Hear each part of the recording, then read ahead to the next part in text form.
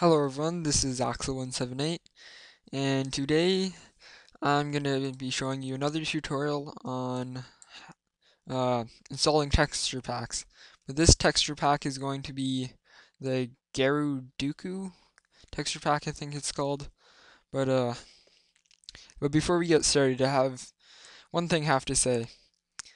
I'm making a Let's Play series, but I'm uploading it to a different channel called, I think it's called Ice Phoenix Productions, and I'll have a link to that channel in the description below. And now let's get started. So this is a Minecraft patcher or high-res texture patcher, and first you see this box here, you just check it off, and then you hit browse, and you go to where you downloaded the Gerudoku texture pack. You open it, and that's good, and then I think you have to leave those, and I'm just going to take off high-res font, and all I have to do is hit patch. Just wait for this to finish. Just exit out of these, open Minecraft, and it should work. So you log in, and as you can tell already, you can see the changes. Looks very different. I'm just going to open my world. You can see a lot of things look different. I don't know. I kind of like this texture better than the Borderlands texture pack, just because kind of stays true to the pixels. It's not as high res. Yeah, but that's just basically how you install this texture pack. Probably gonna do some building.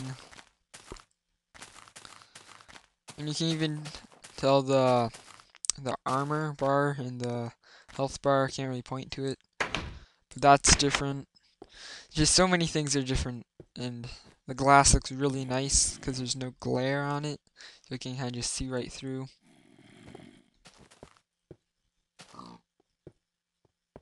And these torches look really weird. I don't know, is it just me? But I don't know. Look at that dispenser. There's nothing in it though. Anyways, is this? Yep, that's another dispenser. Ooh, look at that chest. Look at the pork chop. Yeah, I'm already really liking this texture pack. It is just amazing. Quickly sort my inventory, just so you can see how awesome this texture pack is. That's a ladder, sticks, some string. Hmm.